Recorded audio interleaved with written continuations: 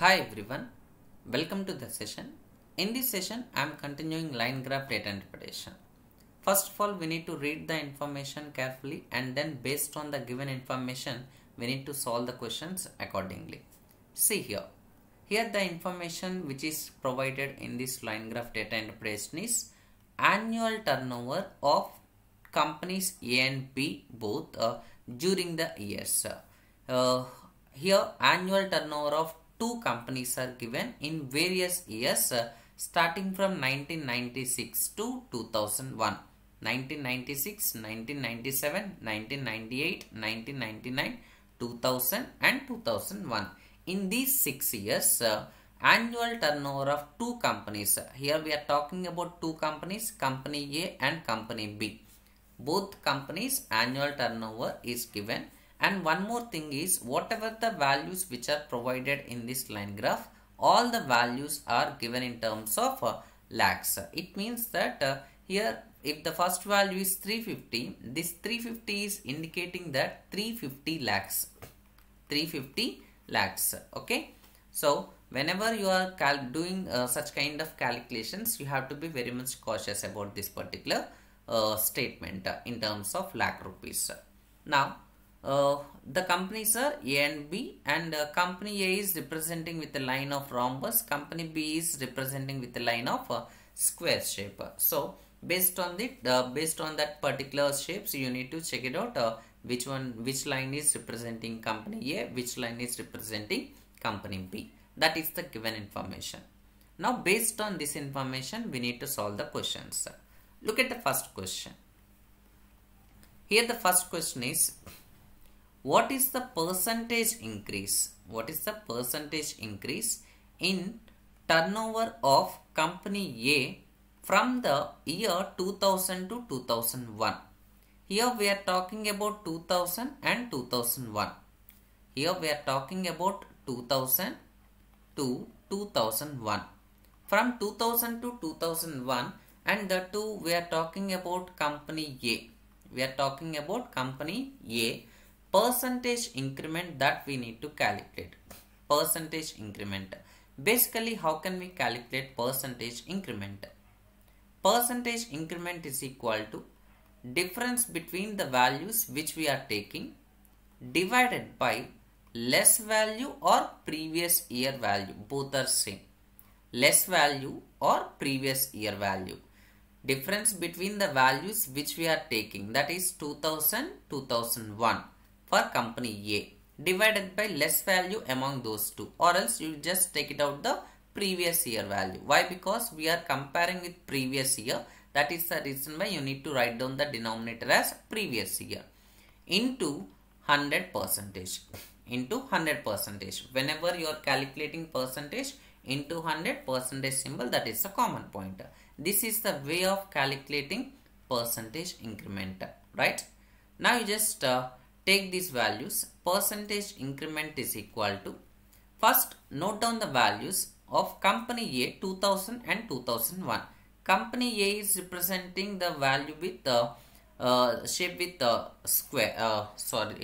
rhombus, right? So the first value is 300 and second value is 500. 300 and 500. Difference between those two values.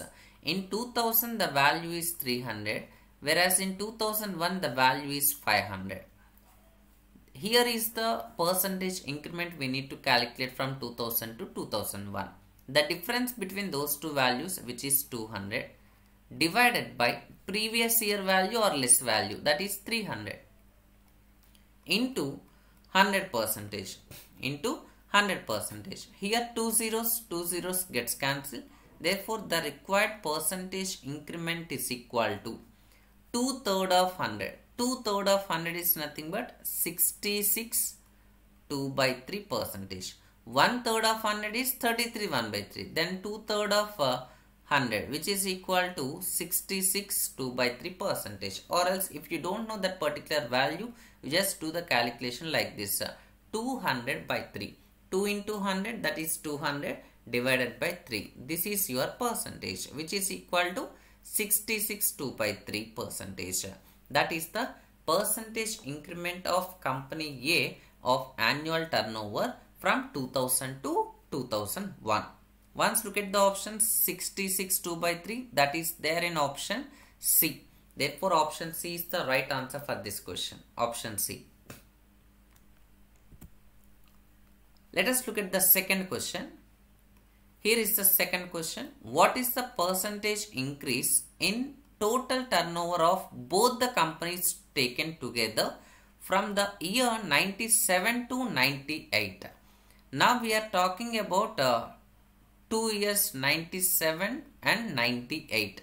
From 97 to 98, we need to calculate percentage increment of both the companies together. Both the companies in the sense A and B together. A and B together, not the single company. Here we are talking about both the companies. Both the companies percentage increment we need to calculate. Both the companies together. Basically, how can we calculate percentage increment? Just now I said that percentage increment is nothing but difference between the values which we are taking divided by less value. Divided by less value or previous year value into 100%. This is a way of doing the calculation for percentage increment. Now, this particular percentage increment is equal to, first note down the values of 97 companies A and B together. First 1997, both the values. Here we are talking about 97 and 98. In 97, company A is 200, company B is 400. 200 plus 400, which is equal to 600.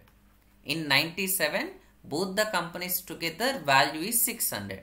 Whereas in 1998, coming to 1998, company A is 400, company B is 300. 400 plus 300, which is equal to 700. So 97 total 600, 98 total 700. Take the difference between those two. 700, 600 difference is 100 divided by previous year value, which is 600 into 100%. Now here two zeros gets cancelled and you just cancel with two table. 250s 2 3 times. That is equal to 50 by 3. 50 by 3 means which is 16 2 by 3 percentage. 16 2 by 3 percentage. Therefore, the required percentage increment is equal to 16 2 by 3 percentage. That is from 97 to 98. Both the companies taken together. So once look at the options. Option A is the right answer for this question. Option A. Look at the third question. Here is the third question. What is the difference between average turnover of companies A and B? Average turnover of company A and company B, and then you need to calculate the difference. First of all, as we all know that, how can we calculate the average? Average is nothing but sum of observations. Average is equal to sum of observations divided by number of observations. This is the standard formula to calculate average, right? Now from this, sum of observations is nothing but, in this case, you need to take the total value of either company A or company B. If you are calculating average of company A, you need to take the numerator as total value of company A in all the years together. If you are calculating the average of company B, then the numerator value is total value of all the years company B total. Coming to the denominator, number of observations. Number of observations is nothing but how many years that you are taking. Total number of years. In this way, you just calculate the average of company A and average of company B. Once you got the required average, and then take the difference between. You need to calculate the difference between those two. Here the task is not only calculating the average. Here the task is that you need to calculate the difference between those two. First I will calculate the average of company A. average of company A, which is equal to, first company A, which is representing with rhombus shape. Once highlight all the values which are representing the company A. Here it is 400 and this is 450 and next 300, 500. These values are representing company A. Add all the values. 250 plus 200 plus 400 plus 450 plus 300 plus 500. These are the total 6 values that represents company A divided by number of years, 6 years, 96, 97, 98, 99, 2000, 2001. Total 6 years. Therefore, the required average of company A, that is equal to, here add all the values in the numerator. Here it is 800, 800 plus 200, 1000, 1000 plus 400, 1400, 1400 plus 400, that is 1800, 1800, 2000, 2000 plus 50, 50, 100, 2100 divided by 6. Guys, here I am not going to cancel these two values. Why? Because in the for company B also you will get the denominator as 6 only. That is the reason why I am not cancelling denominator value at present. And then you can calculate average of company B. Average of company B is equal to, add all the values of company B. First I am taking the values. First value is 350. Second value 400. Third value 300. Fourth value 500. Next fifth value 350. And last value is 550. Divided by number of years are 6. Therefore, the required average of B, average of company B is equal to, add all the values. Here it is 700, 700 plus 300, 1000, 1000 plus 1500, 1800, 2300, 2300 plus we have 50s 1, 2, 3, 350s 150. It means 23 plus 150, which is equal to 2450. 2450 divided by number of years. Number of years are 6 years. Now you need to take the difference between these two values. Company A average, company B average difference. The required difference is equal to.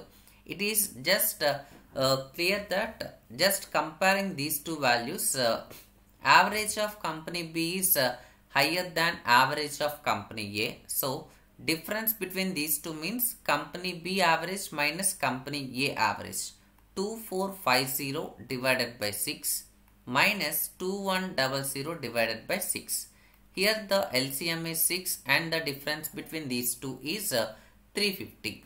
350 divided by 6, you just cancel with 2 table, 2 3s are, and next 1 time, 7 times, 5 times, 175 divided by 3. 175 divided by 3, which is equal to, here you just cancel with 5 times and next 25. 25 means 8 times. 25 means 8 times. Still 1 is left over. 1 is a remainder divided by 3. 58 1 by 3 lakhs. All the values are given in terms of lakhs. Therefore, the denominator value, whatever the answer you got, that is in terms of lakh rupees. So, it is very clear that the difference between average of company A and average of company A. Company A average, company B average, the difference annual turnover of both the companies, that is 58 1 by 3 lakhs. Once look at the options, option B is the right answer for this question. 58 1 by 3, option B. Let us look at the fourth question. Here is the fourth question. The turnover of company A. The turnover of company A in 1998. Here we are talking about 1998, that to company A, is approximately what percent of its total turnover in all the years. total turnover in all the years. It means company A total turnover in all the years. So first here we need to calculate approximate percentage. Approximate percentage of which value? Company A in the year 1998, this particular annual turnover is approximately what percentage of total turnover of company A in all the years together. It means total of company A. Total of company A in all the years together. Into 100 percentage symbol, that is a common point. Now you just note down all the values. The required percentage, approximate percentage is equal to company A, which is representing a rhombus shape. I'll just highlight the values: 250, 200, next 400, 450, 300, 800. Here 98 company A, that value is 400. This is what percentage of all these values in the denominator: 250 plus 200 plus 400 plus 450 plus 300 plus 500 into 100 percentage symbol, that is common point. Now the required approximate percentage is equal to, here it is 400 into 100 percentage divided by, what is this denominator value? Here it is 800, 1000, next 1800, 2000, 2100, 2100. Here two zeros gets cancelled. The required value is 400 divided by 21. Now you just cancel with the 21 table directly. What you will get? Here it is 21 ones. 21 ones are 21, and next 19 is left over, 190. 190 means it is 21 nines. 21 nines are 189. So the required answer is 19 point something. 19.0 or 19.1 you will get. Okay. So 19.0, that will gives you the approximate answer as you can just take it as approximately 19 percentage. Approximately this particular value is 19 percentage. That is the approximate percentage, 19 percentage. Once look at the options. Among the options, 19 percentage is there at option E. Therefore option E is the right answer for this question. Option E. Last question in this session. See here. What is the ratio between? Here we need to calculate the ratio. Ratio between which values? The turnover of both the companies together in the years 96 and 97 respectively. It means 1996, 1997, both companies turnover together. Together in the sense you need to add both the companies A and B. A plus B together, A plus B together in the year 96 and in the year 97. Here we are talking about these 2 years, 96 and 97.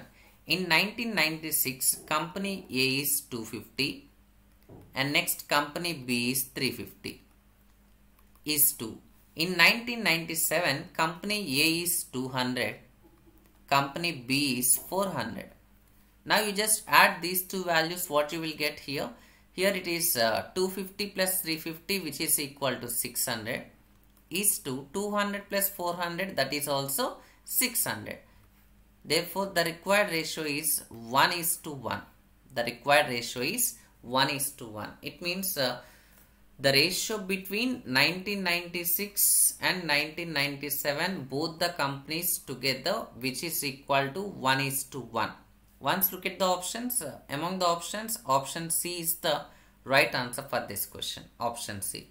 Guys, in this way you need to solve the questions based on this model. I hope you understand all the problems in this session. Thank you very much for watching.